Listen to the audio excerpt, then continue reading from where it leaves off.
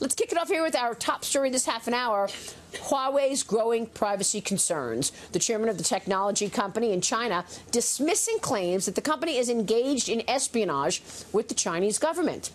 We continue to hear stories of spying. This comes after Huawei CFO was arrested and detained in Canada on suspicion she violated U.S. sanctions against Iran back in December. Not to mention the spying. The U.S. government says it's skeptical of Huawei's close relationship with the Chinese government. It is, of course, a Chinese company, and it's a communist country. Joining me right now is Edelman CEO Richard Edelman talking about trust. And, Richard, it is good to see you this morning. Always good to be here. Thanks so much for joining us. You're here with your global trust study. But before that, let me get your take on the privacy issues surrounding China. You know, I think that trust is the essential component for a corporation.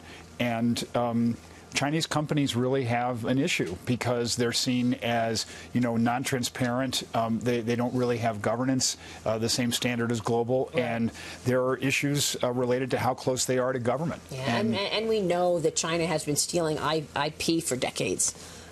In terms of American businesses, and we're going to get into that in a moment. But you're out with your trust report. This is the Global Business Trust. Edelman does this every year. This is your 2019 barometer. Tell me what it says. The big story this year is trust moved from being top-down, then to peer-to-peer, and this year it's gone local. So my employer is the most trusted institution in the world, 20 points above any other.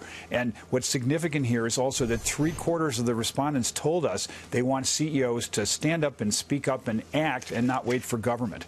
Because they see that CEOs can do things on important issues, whether it's trade or innovation. That's what business is supposed to lead on. I think it's really important that you bring this up, that people trust their own company. But I thought it was overwhelming. 75% of employees say that they trust their own employer more than sectors like business, government, and media.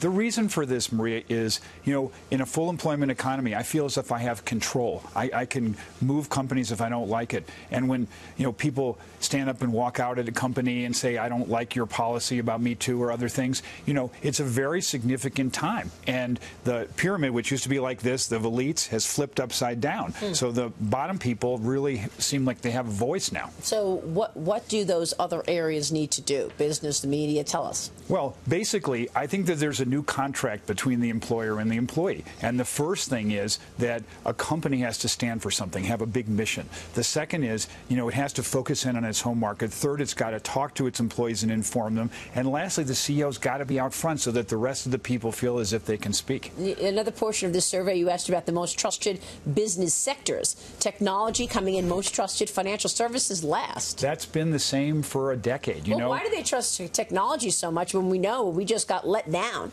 during the election with the Cambridge Analytica scandal, Facebook? Here's the thing. There's a separation in people's minds between technology and platforms. Oh. And what's fascinating to us this year about media, you'll love this, is a zoom in terms of media engagement. Mainstream media is 65% trusted. It is the source of quality information. People are desperate for good information. They don't trust that which they just hear on social. It's not good enough. So social media is this 35-point gap between mainstream and social. It's a fantastic opportunity for you. That is incredible. Richard, it's great to have you on the program. Thank you for dropping that good news. Of course, why not?